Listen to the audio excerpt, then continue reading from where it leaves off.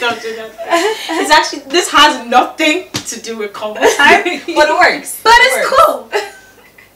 This is a show where we talk about anything and everything that has to do with young adults. I like my little puppet. Okay, I want to have a little throwback. And then, so we're going to go back in time and then come back to the present. Loretta has a time machine, by the way, just in case you guys are wondering. Yeah, we're going to, so let's go. We're in the past. To get to yes, because she wants to borrow it. I can't say you want to borrow it. You're so close to me. You suck, man. Oh my goodness. Okay, let's talk about what we wanted to be when we get older. So, as a child, what did you always say you wanted to be when you got older? I wanted to be like Toby. Did you know Toby when you were younger? I actually have known Toby for years. I've known That Toby is since so I was funny. probably about That like didn't work. It's not gonna help you. She's trying to say I'm old. Ladies and gentlemen, we are around the same age. She's trying to spoil my show. Toby, stop it! She knows I wanted to be like Toby. I wanted to be work. old. Try again. Another time. I'll try again in 5 years, don't worry. Yeah. By then he'll be much older. Who, me? Oh, Toby. Oh, yeah, exactly. It'll work. So then you can say it and Then it it'll won't work. be a Yeah, problem. but jokes apart, though, what did you want? What do you want to be? Yeah. When I was really young, I actually wanted to be a lawyer. Yeah. How old was this? I think I wanted to be a lawyer between like the ages of like 8 and like 15. Because I love to argue. And I thought I'd be very good at it. No, but genuinely, and I was like, I know how to argue a good point, and if they train me better, I would be able to do this very well, and I could make loads of money from doing it. And that's I've ever heard this saying. That's There's why. I don't know how it goes, but it's like no one is bad. They just have good lawyers. Yeah. Yeah. Mm-hmm. And I thought I could help the people. Help the criminals, Abby. Yeah. Maybe like he didn't actually mean to kill him. well enough. No, he didn't actually mean to kill him. What happened is he slipped and he fell on the knife. Oh. And he just happened to be in the room. Yeah, like, he just happened to honestly. be holding the knife. He actually wanted to cut a cake. That was his birthday as well. Like, so. Not even. Who are you? What are you on about? That's kind of lawyer she wanted to be. I didn't know. What did you want to be though when you were young? I feel like he would have been a good lawyer. Genuinely. See what Toby was saying right there? He was actually preparing her for it. For a case. I think he has a court case coming up there. With a guy and a cake and a birthday cake with a knife. I prepared for my own case. Toby. Okay, we wouldn't let people know that you have knives and birthday like cakes with people. Yeah, so what did you want to be though? When I think I went through a whole different phase of my childhood where I wanted to be different things at the age of maybe 7 to 10 or so. I remember I wanted to be, it was a mixture of a shopkeeper, which my mom would always say, don't tell people you want to be a shopkeeper, tell them you want to be a shop manager. It's not shopkeeper. So make it sound posh, but shop, because I'd gotten this till when I first came to it. There was like this till thing, and I was like, I knew how to count my cash and put the money and make sales and stuff. I was like, I'm good at this. Why don't I become this when I grow up? I wanted to be a sales girl. She was trying to train you how to count, not to make you a sales girl. Oh my goodness, the toy definitely didn't work. She should have seized the toy when she found out you wanted to be a sales girl. Seriously. Tell me, what did you want to be? What's wrong with being a sales girl? What did you want to be? What do you mean everything is wrong with being a sales girl? Stop that. You can be a sales girl when you're in college. There's actually a I think a college in England where they actually send the kids out to be like how to be bartenders and all that, and they tell them because you're gonna need the job when you're in college. We don't train them to be bartenders. Right. You only train them to do that for college. You know, everyone gets a job. People can turn that into career. Get your career. Like, you can go from being a bartender to owning your own bar and being Mention one franchise, bar owner. I used to be a bartender. I would say a lot of them used to be bartenders before they became bar owners. Bartenders always end up being old people that drink a lot. That's always. Come on. That's just, no. Ladies and gentlemen, we're in Ireland. Ladies and gentlemen. But jokes apart, what I actually wanted to be when I was young was very funny. Because growing up in Nigeria, when you're going from nursery 2, nursery 2 to primary 1, you always do this kind of little graduation. Now I'm going to take everybody down that memory lane. So, we used to always prepare with, I'm a doctor in my country. Everybody know me well. If you look me up and down, you will know it it is true. Yeah. So, right, oh my goodness, everyone was I will clap for you. I will clap. That was. Thank you very much. So what happened was everyone was preparing for what they wanted to do and all that. I didn't know what I actually wanted to do, and I told my teacher, like, can I switch it up on the day? And she actually agreed that yes, on the day you can do whatever you want. So, oh my goodness. you know, graduation day, everyone's getting ready. We all got a gown. Long story short, my mother didn't show up. She was at home with Africans that came to come and visit us from Africa. I won't say our village, but I was really pissed that day. Yeah. My granny showed up though, but I was a bit upset about it that my mom didn't show up. So when everyone was thinking, a doctor, I just got there and I started frowning and I was like, and everyone started laughing. And everyone thought it was a joke, but I was actually upset. And I just moved on and I found out that okay, people like laughing at everything I do. So I just thought I wanted to be an entertainer. Did you sing that? I didn't say, when everyone was singing, I was like, and then when it was my turn to sing, I just go, wow. Teacher thought I was going to sing, I didn't sing, and then everyone started laughing like, what's wrong with this kid? And I thought it was funny, but after that, I just said, well, everyone's always laughing at everything I do in the street, so I just said, okay, maybe I would be an entertainer. I didn't know what exactly I wanted to do, but I always knew I wanted to entertain people. I didn't know, I'm not a comedian, but I knew I was always going to do something. Can I ask you, sorry, what's the difference between an entertainer and a comedian? What's the difference between a clown at your birthday party and an MC at the president's inauguration? Two things are different places. Yeah, I don't wear dress. Yeah, but jokes apart, yeah, but comedians don't wear outfits either. Well, they kind of take a piece out of themselves just to make money. I don't think I want to do that. But Okay. I kind of felt that I wanted to be an entertainer. So from a young age, I just said anything that has to do with entertainment, I would get involved. Okay. Yeah. What about you? Well, I wanted to be everything and different things at the same. At first, I was like, I wanted to be a fashion designer. I think this was around when I was 8 or something. And then I wanted to be a teacher because I loved one of my teachers so much that she was so good. And then the next one was I wanted to be a pilot. Oh my god, I went through like so many things I wanted to be. But then you have this thing with parents where they already know what they want you to do. My mom was always like, oh, doctor, this, doctor. My brother decided they're going to be engineers or something. And then my brother was Reverend Pastor. Hey. Wow. Your brother wanted to be my mom was saying, that kind of, where she wanted your brother to be a Reverend Pastor. A Reverend Pastor, engineer Obino. My brother's name is Obina, so it's like engineer Obino or Dr. Mrs. Oluchi. That kind of way. That's you, girl. I can actually see a lawyer. Wow. I'm just like, wow. How well you know? Why did you laugh when you asked that question? I don't know. No, it's just because she said, African parents always have that thing. Yeah. I always try to picture my mom. I always ask her, what did you think I was going to be? I think she knew I was never going to do anything she wanted because I was pissed about that day. Oh, wow. And I still actually hold that day. Every time I tell my brother, like, she's like, oh, I'm going to your brother's graduation. I'm like, well, guess what? You're lucky she's coming to yours. Man, she did. Oh my God. I don't think I'm ever going to let her go. It's not like I'm upset about it. It's just as a kid then, everyone's parents actually showed up. And I was like, this woman didn't show that one thing.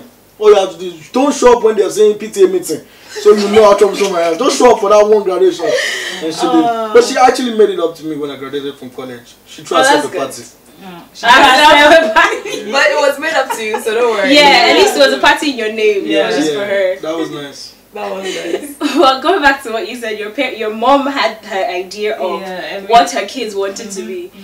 Is that like a general thing for everybody? I feel like every parent has this thing where they're saying, okay, when my child grows up, I think I want them to be with mine. My parents never really said anything to me that, oh, when you grow up, I think you should be. With my sister, I noticed, and I think it's what she wants to be, but at the moment, my parents seem to be leaning her towards, you're going to be a lawyer, you're going to be a lawyer. And she seems to actually want to be a lawyer, but at the same time, I'm like, is that more a parental view, or have your parents ever like pushed a career path on you? Well, no, like I wanted to be a lawyer when I was younger, and then just with growing up I realized that I wanted to study psychology. And I remember telling my dad goodness, I remember telling my dad that I changed my mind, and I don't know, I think it just kind of came out one of these like family discussions, and it's like, oh, so you know, this one wants to do this, whatever. And I was like, actually, I don't want to be a lawyer anymore. My dad was like, what? He was like, excuse me. I was like, yeah, you know, I changed my mind. And he was not impressed at all. At all. And I think that's like one of the times that I realized that my parents were like Nigerian. Or maybe my dad. Because my mom was like, oh, okay. But no, my dad was not happy. He was like, so what can you do with that? I was like, well. It's like going and saying, Mom, I want to be a musician. Like, I was what are you going to do as a musician? So he was just, I think he just never expected it. And He never expected he it. never expected it. It was a deadly day. Definitely was a deadly day.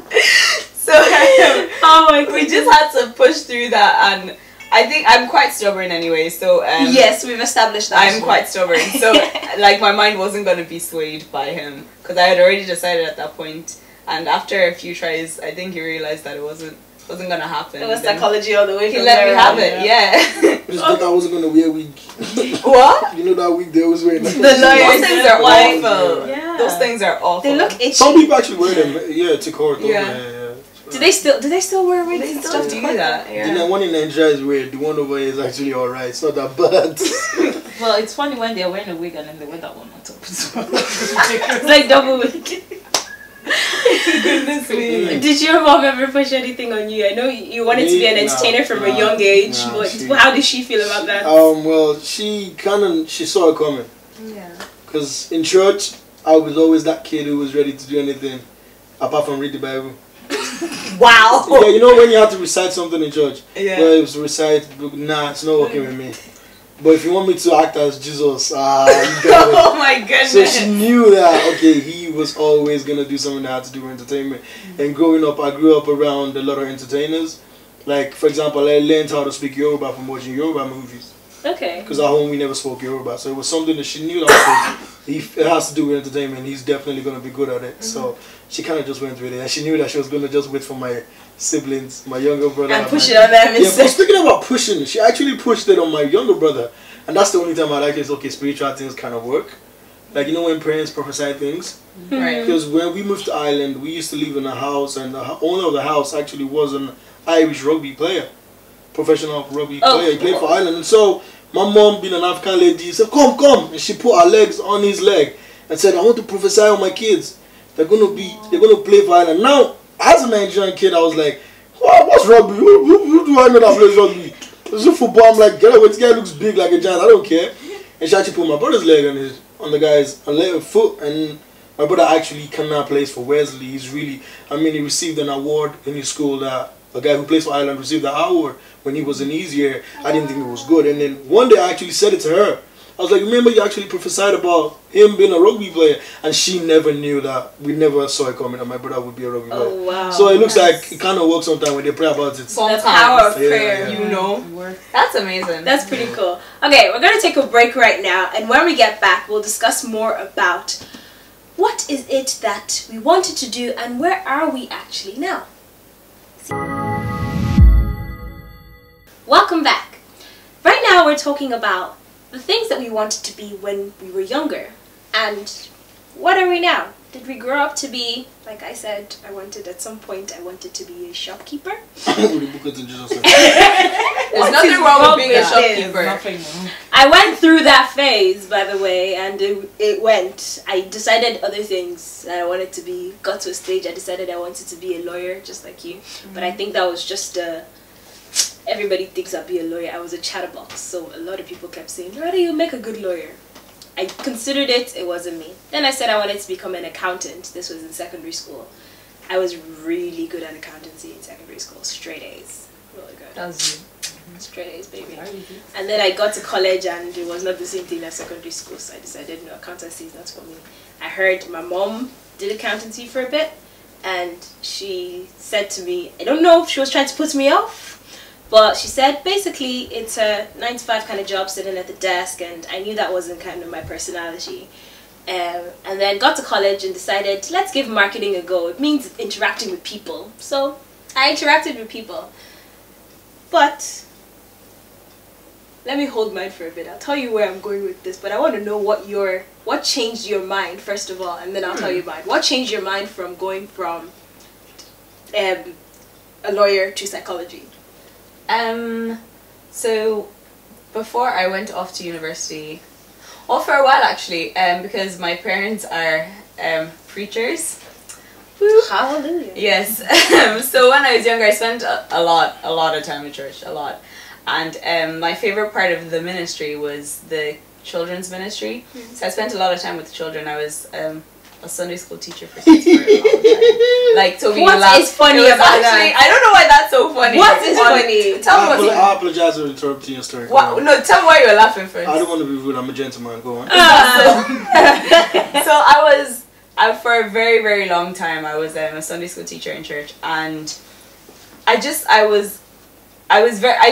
way I taught was very different to the way other teachers did, and I don't know, maybe it's because I was also young myself, but I found the children very fascinating with the questions that they would ask, and I thought children are really, really, really intelligent, and people just never gave them the chance, you know? So I think it was just from spending so much time with them that I realized I wanted to be a psychologist, but at that time I wanted to be a child psychologist. And I decided that was it. I was going to be a child psychologist and like help these children in any way that I could.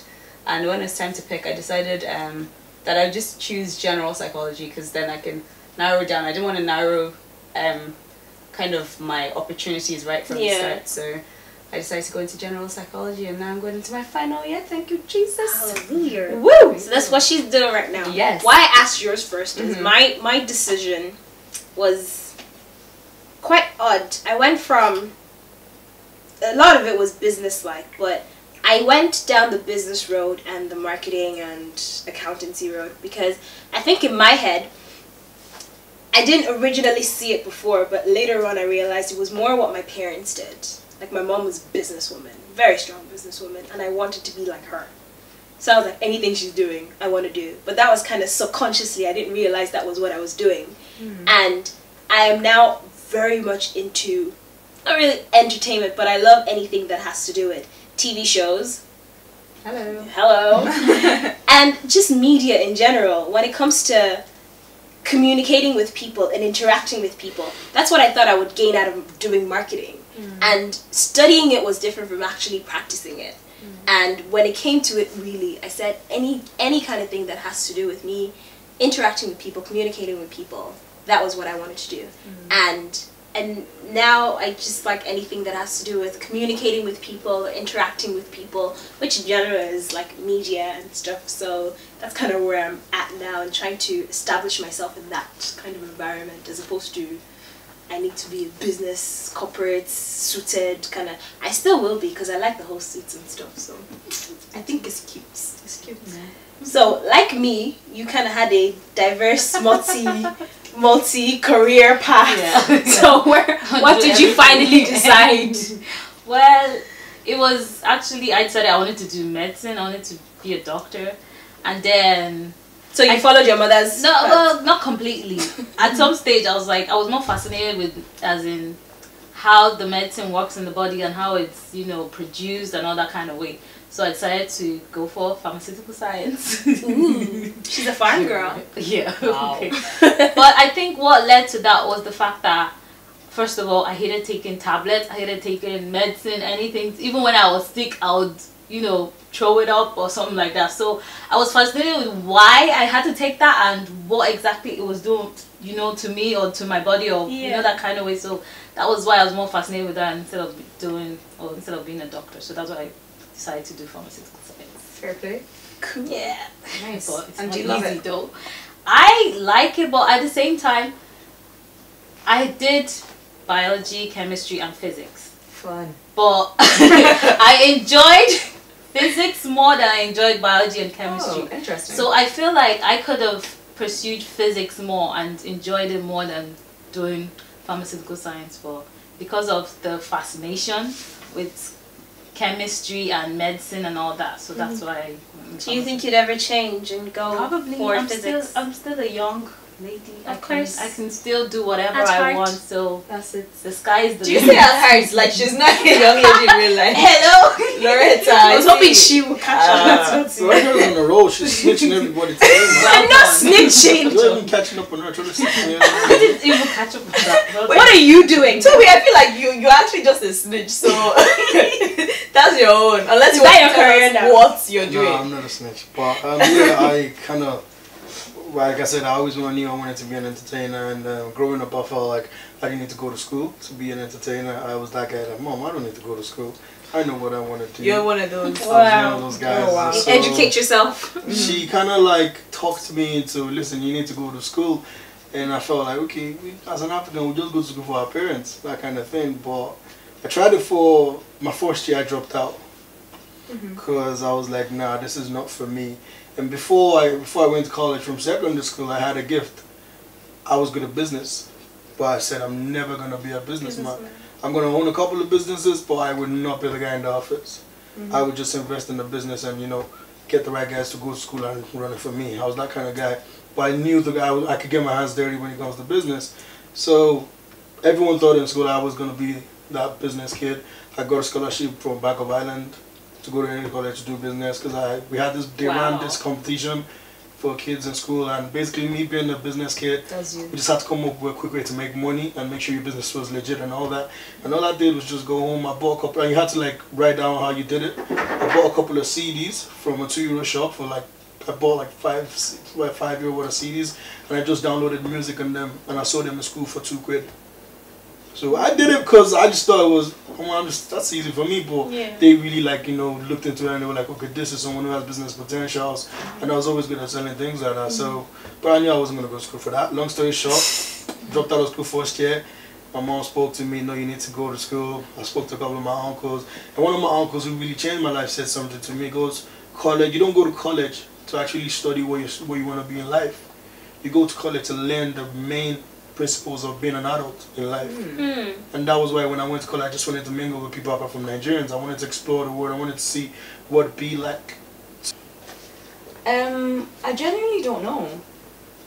I don't know. I guess it's one of those things that you can't say like what if, because it already happened and there's no kind of other way around it really. I genuinely don't know what could have happened if I hadn't gone down that path, or if I hadn't like been there with the kids and had that interaction. So I really don't know. So it was never anything that was like just inevitable for you that sure, at the end of the day psychology was it was just meant to be psychology.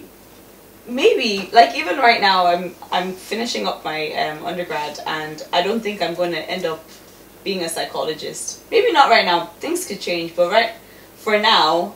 What do you think, if you don't think you're going to be a psychologist, then what do you think would be next for you when you graduate? I don't know. I'll just see like what life holds. Like I don't like putting myself in a box, to be honest. So I'm quite free spirited. So we'll see where life takes me. Okay. And if it takes me back to psychology, then it takes me back to psychology. But if it doesn't, I wouldn't be disappointed either. So we'll see. In terms of, I'm just wondering, like you're gonna get your degree in psychology and move on to other things, but because where I'm going with this is not a lot of people, fine, we finish college and we have our degree, but not a lot of people actually use that degree to do what they want to do, end up vying somewhere else. Like I got a business degree and I'm in TV. Like what I want to do, what I ended up having a passion for was media. So not everybody that gets out of college and has that degree actually uses it for what they're doing at the moment. It probably has nothing to do with what they're doing. So do you feel, if whatever you're doing at the moment, do you feel you need to go back to school to get that degree, or you have to use your degree in your life, or is it pointless if you get the degree and you don't use it for anything? I don't think so, especially with the degree that I'm going to be getting when I'm graduated, by God's grace, amen. Like psychology and counseling, and I genuinely feel like even if I don't use it in that format of, you know, like I'm looking for a career in this, I'm climbing up this career ladder, that's fine with me, because I've learned so many important life skills from it, and I feel like I'm a better communicator for it, I'm a better listener, and like I can sit down with somebody and counsel them for like whatever it is. So I feel like I've learned so much, and I'm going to be using it regardless of whether or not somebody is asking for the degree behind it, being like, oh, you can only do this job. Like I'm going to be using everything that I've learned throughout the years.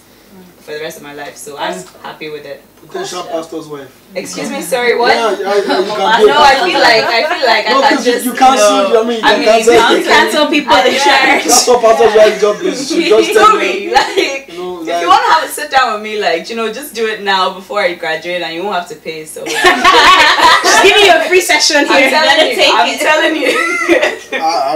You know, jokes aside, but I'm mentally okay, so I don't. Are you sure? Like, she can analyze. We can sit down if you want. It's free before I have a couple of people I can send to you, but not me. No, me, I'm okay. He's gonna out people again. What about you, Ahuchi? What do you think? Like, would you end up? Do you see yourself using your degree at the end of the day, or like you said, you kind of found physics a bit more interesting now? So, do you think you're going to end up diverting towards something else, or even if you divert, would it have felt pointless to you to get that degree in the first place? Well, doing pharmaceutical science, I think I learned a lot from it. I definitely did learn a lot from it, but right now I feel like I can still use it. I can work with my degree and still go back and do whatever I want. Like, I could go back and do masters, I can go and do a PhD if I wanted to. There's just so many things I can do with my degree right now. But at the same time, I don't feel like I have to only have that degree in pharmaceutical science. I still have other interests like physics, like I said, or pursuing being a pilot or a fashion designer. Yeah. At some point, I think I wanted to be a stewardess as well. I'll throw that in there. That was so, you know, there's so many things, you know, you can do with a degree or pursue so much stuff, like, you know. But like I said, the sky is the limit. I love that. Things to do. The sky is the limit. I think that's a statement I made. I want to be a pastor and pilot. Everybody's not trying to be a pastor. The sky, maybe it's like, it's a hint, like pilot. Maybe. That's true. But I do like that phrase. The sky is the limit. So whatever it is that you want to be in life, whether it's from your childhood or even something you've decided on right now, anything can happen. And if you decide along the way that you've got this degree in your hand and you feel the need to use it, it might not be something you need to use. It might just be something that you needed to have to learn or to experience something or to learn something. If you have other passions that you want to do, go ahead and pursue them. If you have anything to say at all, or any comments that you want to make about what we've spoken about today, do tweet us at convo_time. And there's our Facebook, Convo Time, and we've also got Instagram. Post your pictures on Convo Time. See you.